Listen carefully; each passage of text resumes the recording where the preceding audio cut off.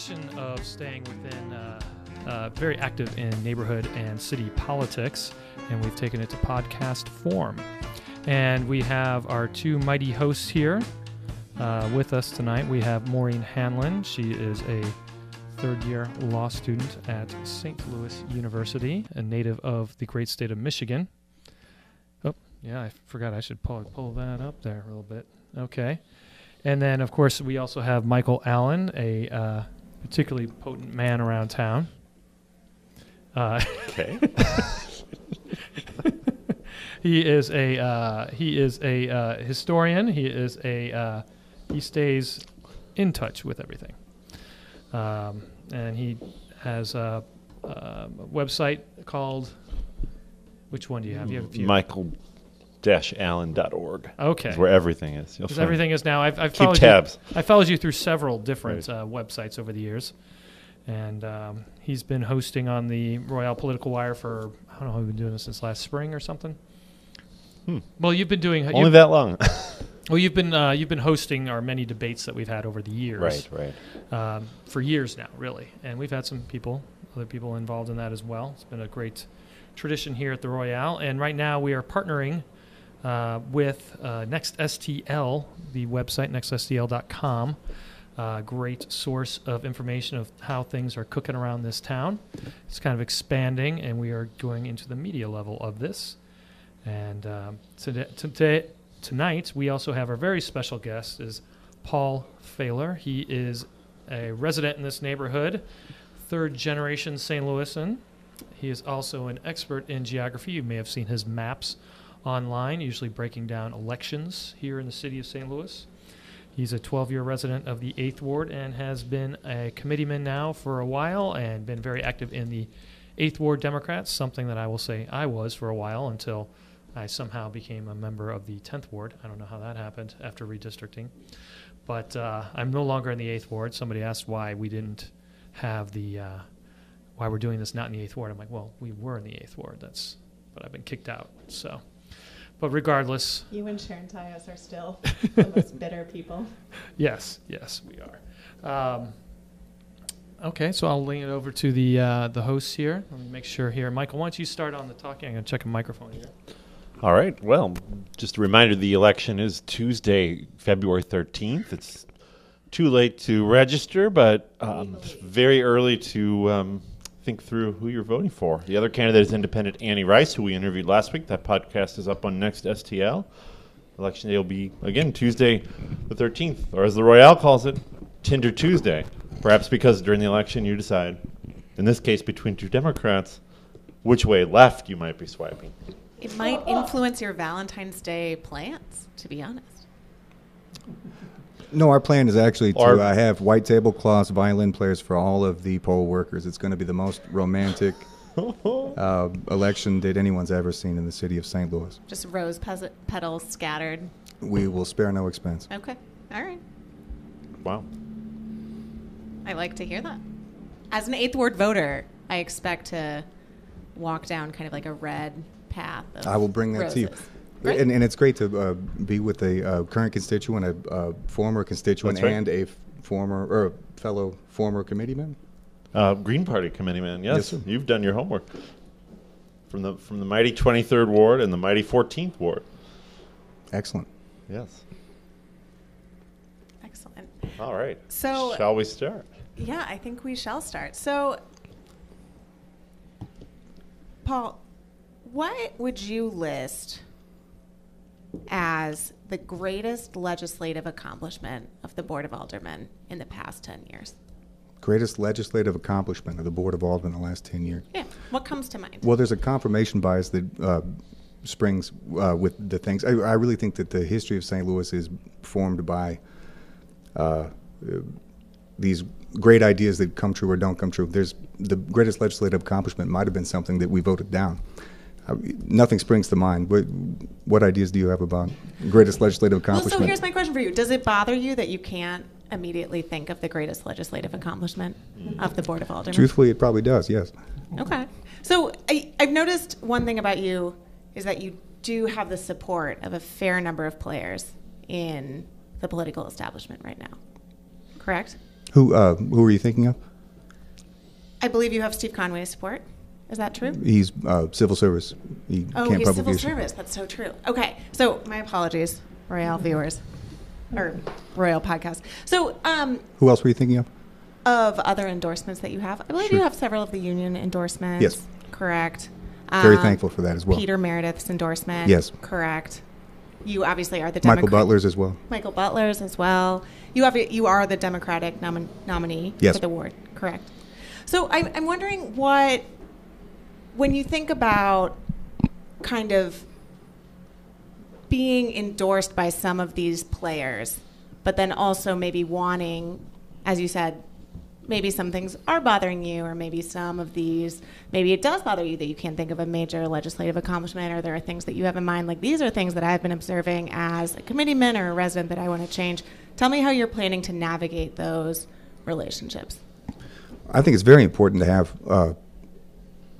a broad base of support. I don't know that I have the support of any establishment, quote unquote, but I think I have a broad support from a wide geographic range of places. It's simply not enough to come to the Board of Aldermen with simply good ideas. You must also have a way to move the ball down the field. You have to have these relationships in order to accomplish anything. One of the biggest letdowns I could have for my constituents is to have all the good ideas in the world and have nobody that will help me to advance them.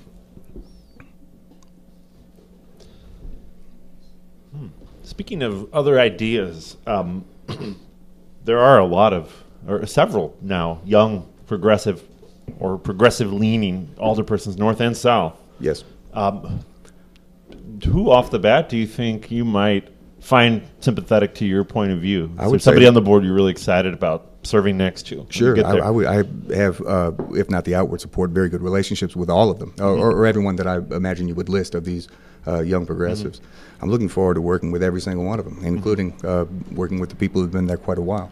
I was very impressed, especially in the Major League Soccer Stadium thing with Ogilvy. And Ogilvy and I have not always agreed factually on every single thing. I just think that he did a fantastic showing. He has a well-deserved reputation for thoroughly reading every single thing. You can't sneak anything by him. He does the work. I would see myself in that vein, or maybe even giving myself too much credit. But there's not one of them that I wouldn't look forward to working with. Well, and the follow-up then, Ogilvy's someone who reads everything. And if you Absolutely. read everything, you'd probably be good on certain committees where details are hashed out. We know the president of the Board of Aldermen has a lot of influence. You put in your request, the president decides to shuffle the cards. Absolutely. Ogilvy got shuffled off of Ways and Means recently, a position where a lot of us thought he was doing very good things for the city. Mm-hmm. Assuming you could get what you wanted, where do you want to land in terms of committees? You seem like the kind of person who might already have an answer to that. Absolutely, yes. Ways and Means. Ways and Means. You want to be in Ways and Means. Absolutely. Which is not to say that you can't come swinging haymakers on any committee that you're put on. But that's where I would like to end up, and there's a lot of learning that I could do there. But our city's in a financial crisis. It's absolutely the case that we need men and women that will keep close tabs on that. That's crucially important. Mm-hmm. So give us some examples of some haymakers you're trying to throw. So what are your ideas? What would you come in with? For Ways and Means? Yeah. Fiscal responsibility is a haymaker I'd like to throw. Undoing 2 credit downgrades in the last 16 months is something I'd like to throw. I mean, it is a case, there's various ways to judge a city's economic vitality. One is, unallocated general revenue over operating expense, which, most federal regulators would say that it's essentially, and you measure it in time. It's the amount of time that we could operate current city services with our unallocated general revenue. So some people call it a rainy day fund. It's not strictly that, but that's a good way to think about it. So a fiscally healthy city should be able to operate for 60 days, for 2 months. City of St. Louis can operate for 5 days on our unallocated general revenue. That's not the only way to figure out the fiscal health of a city, but that's a very important way.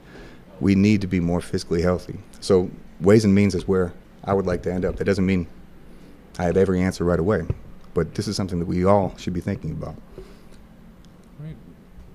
To that end, I suppose, do you think a fiscally healthy city can afford to give up potential revenues from the 7th fastest growing airport in the country by leasing it to a private party. I do not think that that would be a wise decision. I am very much against airport privatization, even without the scheme in which it's trying to be evinced now.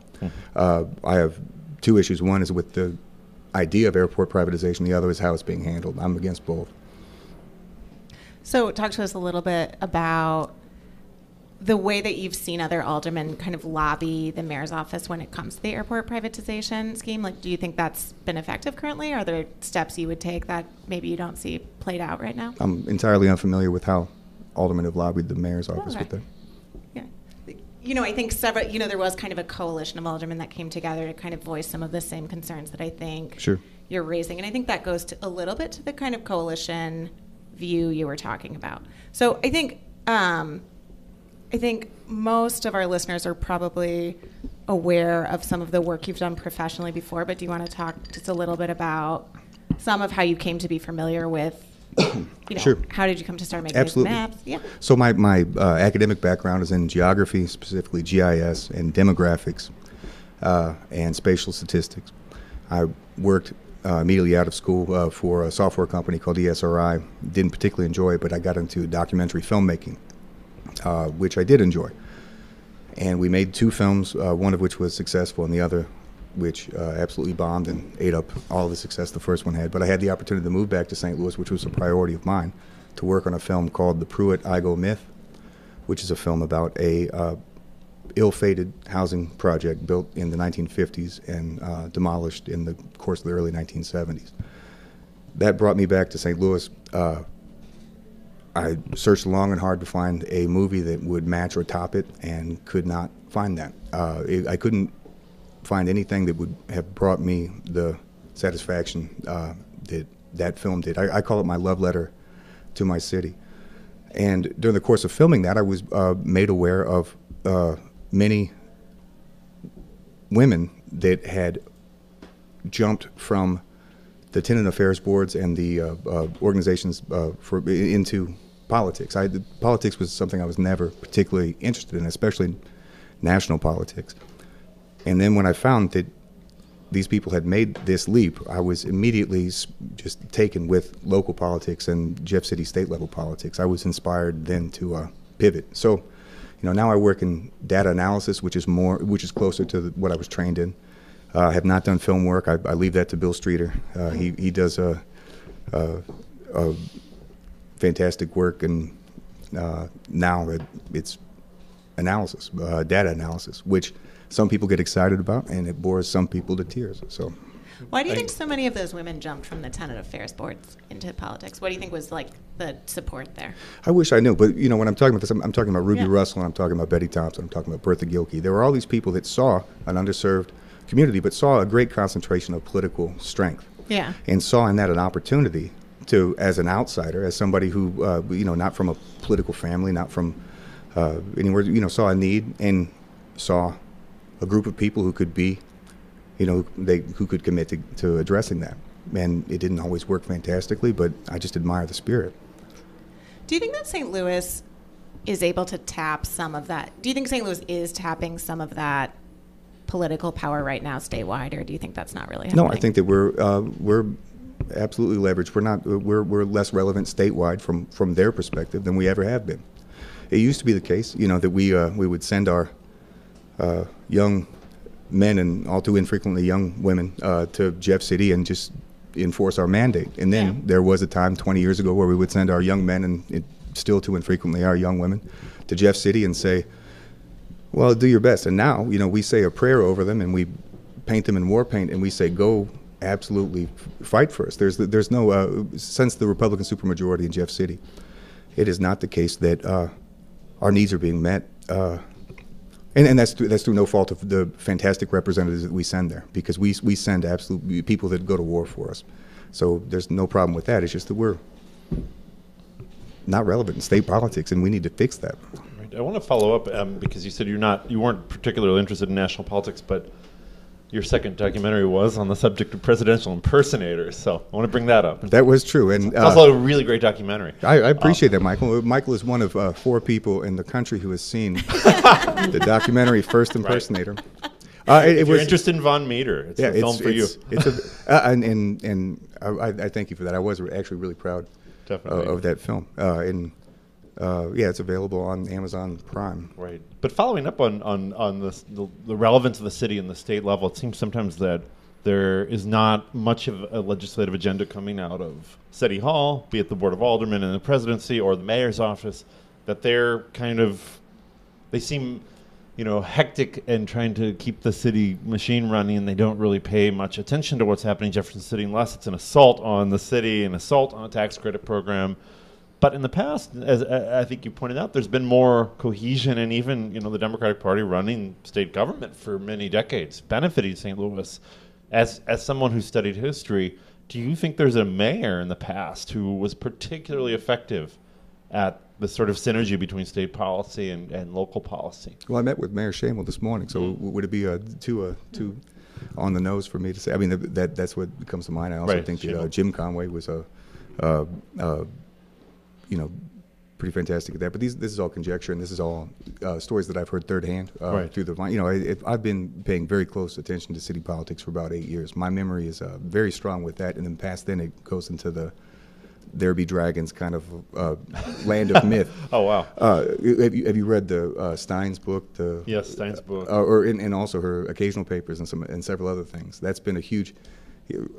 I take those two, like the old heads that know, and I cross-reference those, and I've created the mythology of how St. Louis politics has worked, but this is not something I know firsthand, or not something that many people in this room can know firsthand. I find it fascinating, but it's all conjecture. There are two mayoral autobiographies, too, from John F. Darby back in the 1840s. I've not read. I will take Alfonso Cervantes in the 1960s. Mr. Mayor, which I've read, yeah. So, what's the name of the first one?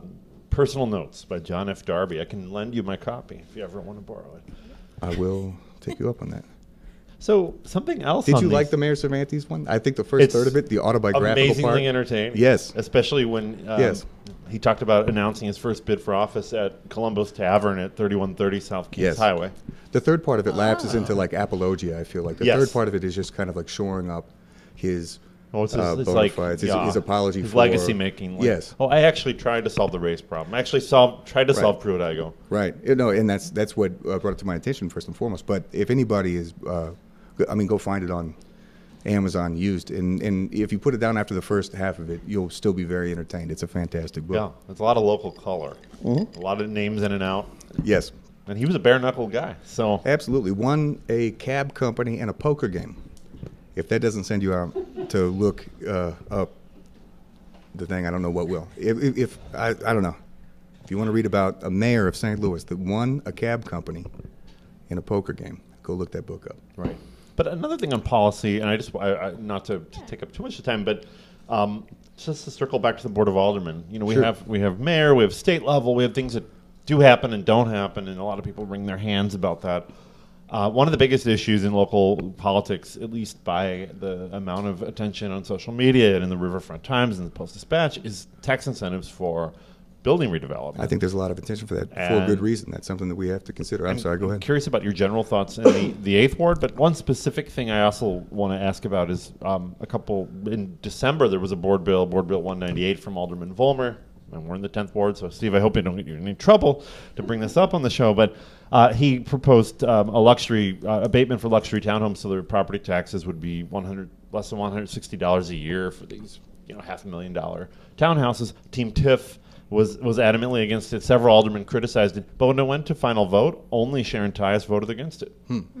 So, if one person was going to, one person voted against it, but Megan Green, others you might expect, voted for it. I'm not familiar at all with the specifics of Board Bill 198, but I guess my larger question is, part of the fiscal sort of responsibility of an alderman is not just the incentives they may or may not approve for their own ward, but the overall level of incentives. So, would you be the one who would dare to vote against a board bill like that? Sure, I agree 100%. There needs to be radical reimagining of how we use the TIF and tax incentive because it's a road to unhappy outcomes if we were to continue to do this. We're leveraging too much on our earnings tax, which can be, under certain circumstances, taken away through any number of mechanisms, which would be an existential threat to the city. We haven't had a unified planning document in a long time, and there is a perverse incentive even among rationally acting alder people to use, and I'm deliberately not using the word abuse because it's a perverse incentive that's presented to them. If you were to imagine wards X, Y, and Z, and imagine just to use an analogy, wards X and Y are built out and thriving and have an expanding housing market, and Z has none of that, has a vacancy crisis, has a lot of things. Now, X and Y can say, well, let's all just not use TIF and tax abatement, and Z would be right to say, well, no, hold on, like, why would you turn off the faucet right before I get to come along, you know? But then, so X and Y would say, well, then let's all keep doing TIF and tax abatement as we always have. But X and Y have a perverse incentive to poach each other in that situation. One person could be like, no, my ward's doing pretty good, I'm not going to do. Well, you know, guess what? Y is going to do that, and you're going to suffer the consequences for that. And that's what I mean. In economics, we say a perverse incentive is an incentive that makes you act against your own rational self-interest and the self-interest of the city in the long term because it's set up in such a way. So we need to reevaluate how we do TIF and tax abatement. But that has to come, I hesitate to say top-down. It doesn't have to come top-down, but that would be one way to do it. But we can't continue to ignore it. Right. In this case, the St. Louis Development Corporation had recommended against any abatement. Sure. And the aldermen acted against it. So it's like even the top-down measures coming from the development agencies, mostly under the mayor's sort of jurisdiction, isn't working. So it's clear something legislative should happen, right? Maybe. I'm open to such a thing. But also yes. It's clear that a lot of the aldermen don't want to do something in their ward that's different unless somebody else does it, unless all 28 start doing the same thing at the same time, which is not happening. Right. And I don't see a situation where it could coalesce and where that could start happening without some kind of outside first mover. Mm-hmm. I mean, let's be honest. There's a reason that it hasn't happened. Let's not ignore the fact that it's unlikely to start happening just because one plucky young 8th Ward alderman is going to come in and upset the apple cart. There needs to be fundamental change. Say again? No, keep going. I was going to ask if you identify as plucky. On good days, yes. Yeah. So speaking of that, speaking of delayed gratification or,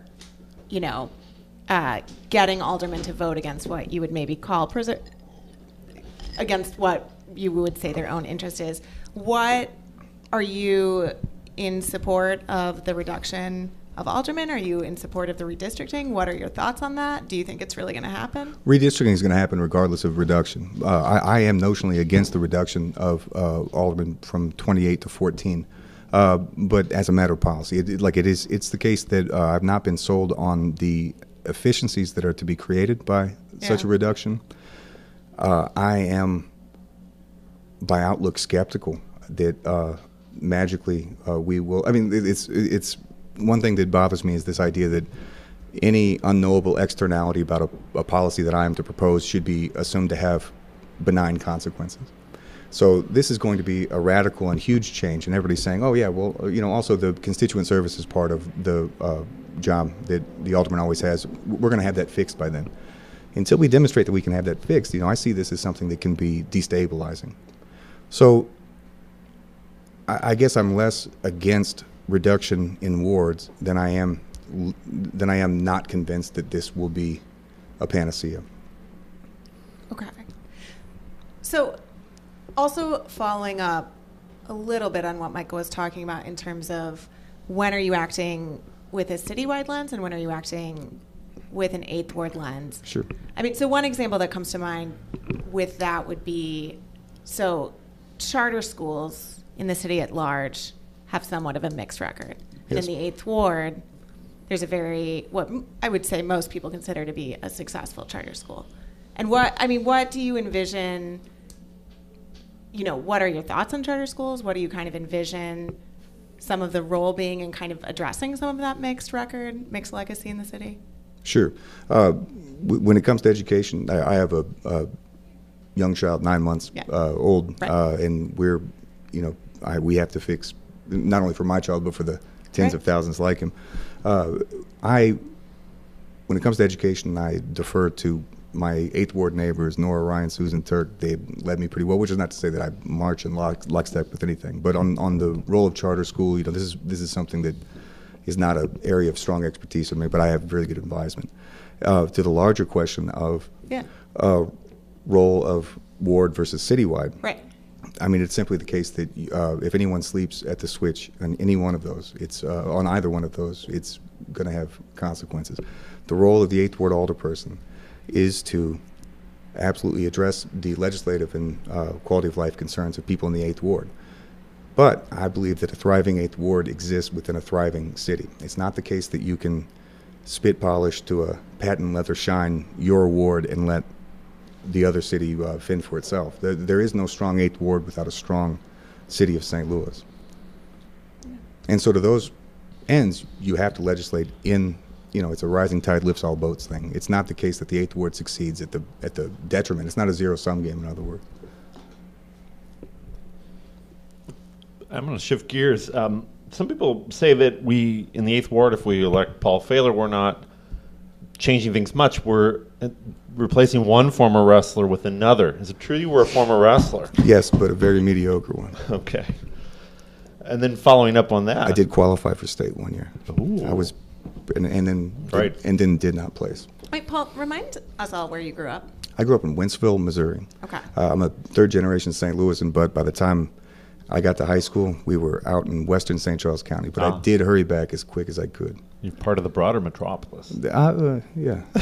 The metropolitan statistical area. Yes, for sure. exactly. The land where 89% of St. Louisans choose to live.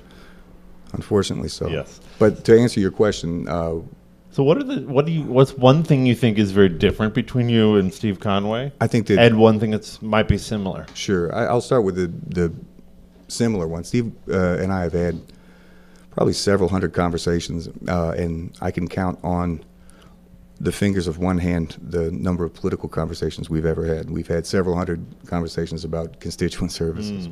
I do think that he's been a fantastic resource for the constituents of the 8th Ward as far as addressing their concerns and driving down crime in those ways, in use of problem property. He's worked fantastically with Michelle Boston David, and in these ways, I think everybody will give him a victory. Politically, I don't know how many political conversations he and I have had, and I'm not deeply familiar with his voting record on the Board of Aldermen.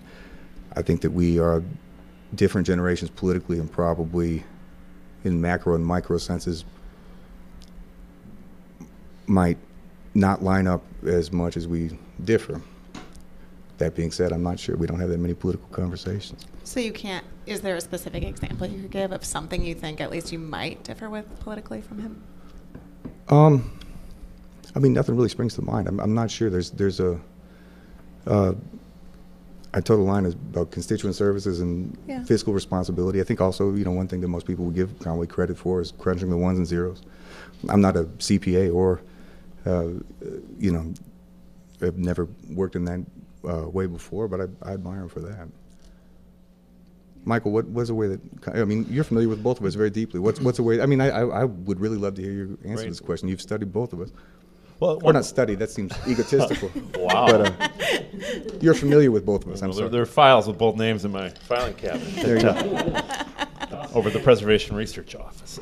One thing I guess I could ask, it was on my list, is, Conway, I remember when I was an 8th Ward constituent, he talked very critically about the fiscal impact of Paul McKee's North Side regeneration, but then in committee and on the floor voted for it and has basically supported any change to it over the years without much question. And some probably were looking to him as chair of Ways and Means to make some kind of signal that maybe this is a fiscal nosedive or a long dash for the city that ends in a tragedy. Only 2 aldermen ever voted against the first enabling statute, Antonio French and Terry Kennedy. So it's not to say there's some special scorn I have for Conway for being part of the other 25 who voted for it. That includes a lot of people. But where would a Paul Fehler come in something that big? Again, talking about scales, talking about what scale of fiscal impact, scale of fiscal health. Based on the data presented, there's a 25 and 28 chance that Paul would have been for. I'm not sure. Like I was not presented the information to make that distinction. It also has a little bit of the Iraq War quality with lack of exit strategy. Yes, amorphous, and it's now come down to a terminal sort of sure. position of a $19 million gas station.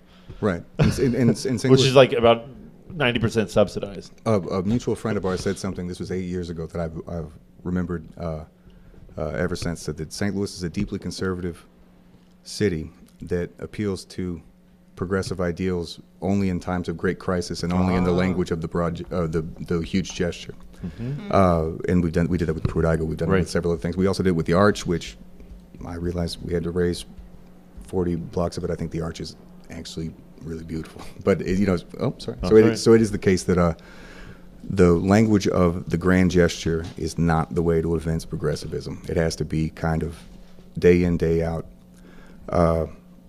evinced by action. And I'm the type of progressive where we don't measure progress in stated intention or good ideas, but you measure progress in feet and inches. There is no other way to measure that. Wow. So if I have not brought my constituents what they want and need economically, in terms of public safety, in terms of education, then I should be called on the carpet for that. To answer your question, I wasn't there at that meeting, so I couldn't tell you what I would have voted for. Right. It's sort of foretold, though, at the end of the Pruitt-Igoe myth, this sort of, the next time the city changes. Remember Pruitt-Igoe. Yes. And this idea of that large-scale development's coming again. I will tell you, we should critique it through the lens of the equity message of that film. When we wrote that, when we recorded that, we were thinking about that exactly. Yeah. Do you think that St. Louis has? Do you think St. Louis has the kind of memory that it needs to have? Do you think that it's people are remembering Pruitt-Igoe? I'm not going to tell 317,000 people what they should remember. I wish they would remember it more.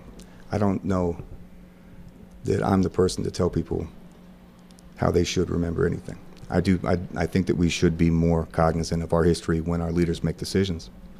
Very much. Yeah. That's fair. Yeah, I'm reminded of the quote by the critic Louis Mumford that a traditionalist is pessimistic about the future and optimistic about the past when you're talking about conservative tendencies in local politics. A short kind of question I would have is, one of the issues that's in the air right now on the Board of Aldermen is, should the Board of Aldermen take the position of changing city law to decriminalize marijuana? And some aldermen are saying that's not even a power they have. Others are saying we should be bold, we should look to the future, we should follow other cities. Where would an Alderman Fehler fit into that? I'm all for it. Smoke them if you got them. I don't care if anyone smokes weed, and as long as say again. Right now. If you want, I don't personally do it. But I thought the Royale was non-smoking. I'm not in a position to tell anybody else what to do. I know that the criticism of the marijuana decrim thing was that it would be toothless or unenforceable or would run countervening to state or to federal law. Right. I'm all about, nobody should spend a day in jail, much less prison, for a nonviolent offense that's of any type about substance abuse. I really think that substance abuse, when you get to opioids and other things, should be treated as a public health issue and not as a criminal issue. We have. Oh, sorry. Please go ahead. I was going to say we have many people in St. Louis who do jail time for nonviolent offenses. Absolutely. So what role do you think the Board of Aldermen should play?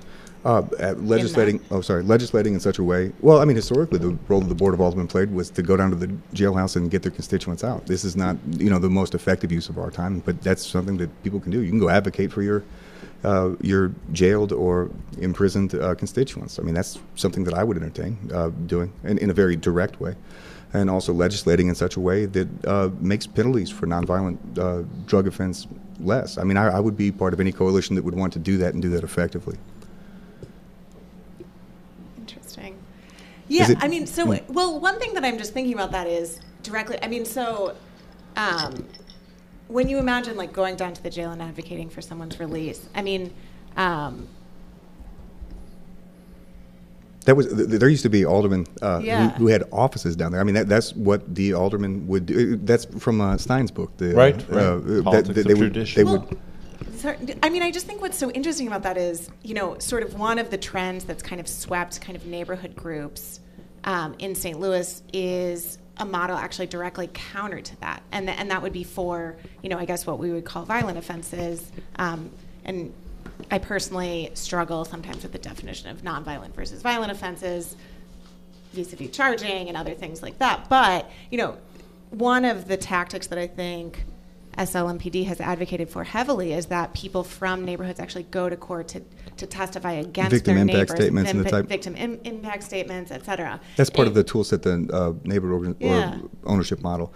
Yeah. That's one. It's a heavy reliance on criminalization as the idea that an increased jail sentence would shift violent behavior. So what are your thoughts on that? Oh, well, when that method has been employed in the 3 neighborhoods and I can't swear that it's never, but since I've been paying attention, especially in the Shaw neighborhood, I mean, that has been the outpouring of people wanting to do that, and us making those victim impact statements have always been for a very violent offense, and there's blood on the ground, and it's absolutely kind of clear cut. And it's not the case that we go around asking everybody to perjure themselves or to say something. It is from actual victims. I mean, I share with you the concern that such a thing could be abused, but my kitchen knives could be abused. That's not a reason to throw away my kitchen knives. It's the case that I just make sure that we don't misuse my kitchen knives. I mean, to do away with that tool, I think, would be irresponsible, as would weaponizing that to artificially increase the incarceration of some liminal case. But that's simply not happened in our neighborhood. It's always been somebody who's done something fairly heinous. And the idea is that an increased jail sentence would shift that behavior. The perception, and you would know better than I don't purport to be an expert, but the perception among some people is that this is the difference between incarceration of any type, which some of my neighbors, and I don't purport to speak for them, would see as the thing that removes a threat from their neighborhood. That if the perception is that without this, this person might get some kind of probation that would not interrupt a pattern of behavior. Like I said, this is only for when there's something heinous done that's repetitive. Yeah. At least in my neighborhood, in actual effect. And so my neighbors, I would say, would think that this interrupts that pattern through some kind of incarceration. And I'm not for mass incarceration. This is a huge problem that we have to address. But if somebody, knocks out 4 of my neighbors and steals their wallet, there has to be some kind of interruption to that. I mean, there's no way around it. Yeah, I think what sometimes that gets to, though, is the larger idea of public safety, right? So we have a public safety committee, we have public safety budgeting, and primarily we think of that often, public safety money, as being for police, we think of it as being for prisons. And of course, that's not necessarily what creates public safety, right? And I agree that it has to be, looked at holistically. It goes down to, and there's Representative Franks talks about this very eloquently, solving these problems through root cause. But one thing that I've not understood or hasn't been explained to me is that why we can't do both. I mean, it is the fact that if somebody's grandmother has a heart attack and you call 911 and they say, "What do I do?" and they say, more exercise and eat a better diet. That's good to know and that's good to do. But really, what I want to hear on that call is elevator legs. There's a car coming right now. We absolutely have to address root causes. That should be something that we allocate a lot of our time and resources to. We also have to make people physically safer. We have a crime rate that, by any standard, has gone up, especially in the last 18 months. We can't not address it. I've got a question, just to shift gears. Sure. But it's something, when I mentioned I was interviewing you this week, two people asked about something that happened on the Canvas Trail, but their knowledge of it really only came through Facebook. They weren't there. They didn't hear it at the local tavern or coffee shop. I heard so I want to. You can say whatever you want about the incident. It's well documented. I had to sit through and read all these things to catch up on it because I don't look at Facebook very often. But in the 21st century, Facebook can make a tiny little thing that happens into a huge, social force where, if you like Paul Fehler, I guess you look at it one way, he commented the right way. And if you don't, you can read all kinds of things into it, the tone, the language. Right. How do you sort through that if you get elected to alderman? I don't think these issues are abating, where we have instant kind of feedback loops on behavior that an increasingly narrow part of the population are participating in. I mean, I don't look at Facebook anymore. Yeah, no, I agree with you. Facebook is terrible to look at. I feel digitally disenfranchised sometimes, but sure, I feel the same way. incident in question was a situation where intersectionality kind of removed me from what was an uncomfortable conversation. And you don't mean Thurman at Clem by intersection. No. What are you talking about? That's a corny joke, Michael. Sorry. For those of you who couldn't catch up with that, Michael just named an intersection in the 8th Ward, though a fairly prominent Yeah, one. I was going to say a great intersection, Yeah. I would say. Fantastic. Yeah. Used to be a laundromat there. Right. Oh. So you were, intersectionality removed you from Right. the situation. But I guess this isn't unfamiliar to you as Oh, no. the neighborhood association committee chairman. Were you vice president of I Shaw? was second vice president. So- So if the president and the vice president were traveling on the same plane and we were to lose them, there would be a continuation of leadership. Second vice president is underrated and very important. Right. So I guess my question, follow up on that is, Sure. in terms of intensity, that the Facebook thing looks intense, but I know how neighborhood associations are. Absolutely. Which has been more intense? Or do you feel that? Facebook or the neighborhood association? I would say recently, just because of the situation that we're in and the looming nature of the election, I would say that some of the arguments that I've seen and obviously not participated in on Facebook have been probably more intense. I also think that being at a remove, I don't think that I've seen fists fly at a ward meeting before on several occasions. In the 8th? Yes. Oh. Oh no, and in others. That's why Steve Smith's not participating any longer. Oh no, I won't denigrate the others by calling them by name. No, I've seen people come to blows, but I think that as far as casual and far-reaching, just cruelness is the wrong word, but just insensitivity to others. It's very easy to do that from behind a screen and to type that out. People type things that they would never say face to face. I mean, I think that there's a lot more commonality that we can find when we sit down and we look at each other and we talk, and there's a lot more civility that comes because of that. Great. Is there anything we didn't talk about tonight? So I think we promised a lightning round. Do we have enough Yes. time? Oh, we're gonna do it? This is a Okay. true lightning This will round. be it. Okay. You know, the Board of Aldermen doesn't have a lightning round, right? They've, I don't know what this is testing, but I'll go along with it. okay, so what it's testing currently is... Does a lightning round mean that I answer quickly to a rapid fire It does set mean of questions? that, although, for the record, I will state that it does not mean you will be struck by lightning. Gotcha. No matter how I answer. No matter how you answer, although we could work that in. Okay. Good to know. 8th Ward business most frequently visited. Say again? 8th Ward business that you visit the most frequently. Honestly, Schnucks. Okay. A political hero and a non-political hero. Friendliest store in town. It's true. Political hero and a non-political hero? Yes, nationally, globally, whoever has inspired you.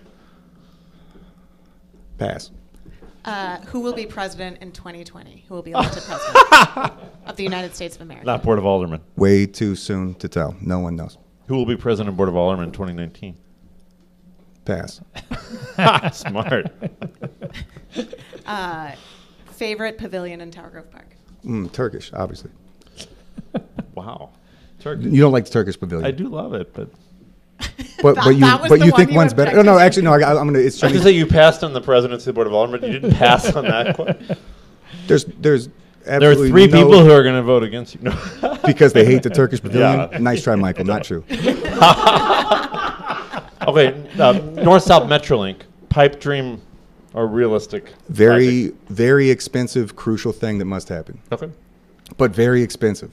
Very I mean, expensive. it's the people that think that we can wave a wand and do it need to wake up to the fact that we're going to need some federal investment, and that's going to take getting Trump out of office. It's going to take a lot of different things, but it is absolutely crucially essential that we shore up our public transit infrastructure. Okay, last one. What does growing up, not primarily, but somewhat in Wentzville and coming to St. Louis City, what are the 3 biggest differences? Population size, population density, and built environment. I mean, Wentzville is very different than the city of St. Louis. The Incredibly 3 things different. I think I should have phrased that in a more emotional way. Things you learned or things, differences to you. The beautiful friendships I've made, the fellowship that I have when sitting around tables like this, and good neighbors. Actually, without any irony, especially in the 3 neighborhoods that make up the 8th Ward, there is an intentionality to people that choose to live in these close together places, and there are opportunities for fellowship and for interaction that spring up completely unplanned, and there are friendships that are made from that. That is very important to me, and I've cherished it. Seems like a place to end, unless Michael has any more. Unless we want to say favorite intersection. No, short one. Would you unilaterally remove the street closure on the 8th Ward side of the Thurman underpass? Wait, say again? Would you unilaterally remove the street closure on the 8th Ward side of the Thurman underpass? With on my own authority, because Well, you could put a bill through. Yeah, no, I mean, I think that's uncontroversial. You're talking about at Thurman and under the yeah, interstate. no, this has been something that that people have been calling for. I imagine, with any kind of change in street configuration, there are going to be people who hate that, and I very much want to listen to you if you hate that. But I mean, but it's not the case that we get to pick that, and now it's Botanical Heights that's saying that they don't want it. But Right. I think it's fairly popular with my neighbors. That's a different ward, so That's what I'm saying. But So you that's could- why I can't unilaterally do anything. But it is the case that that this is something I'd explore. This is something that I would poll opinion on. And that's the way that I would go about the business of alderman. It's not the case that you approach 8th Ward residents. They're very savvy people. You don't approach them with the answers. No, I'm not being I've learned that from hosting the show. Yes. I mean, you go to them, you poll their opinions, and you try to find some kind of consensus. I think that anybody who does a successful job of anything in the 8th Ward or anywhere in the city polls constituent, finds consensus, and soothes hurt feelings and all these other things. Well, that's a great spot to end, I think. All right. All right. Yes. Thank you so much, Paul, for coming on the Royale Political Wire. Thank you for having me. And everybody, be sure to stay tuned. Next week, come down to the Royale on Wednesday for the actual political brawl itself, the actual open debate in the bar room itself. No fists. Yeah, I will be the sergeant. No at arms. fists, just No fisting. 3x5 note cards. Write your questions down. That's right. If you have any questions, Good you wanna- penmanship so Steve can Submit read them. Submit them to us. Yeah, in a just way? submit it to us. Look us up on Facebook. I'm sure you can track us down. Yeah. If you can't, I'm not sure I can help you. But yeah, let us know what you want. And be sure to subscribe to the podcast and rate us if you can on your preferred format that you get your podcasts in. And I'd like to thank Paul and Michael and Maureen. We will be seeing you next week.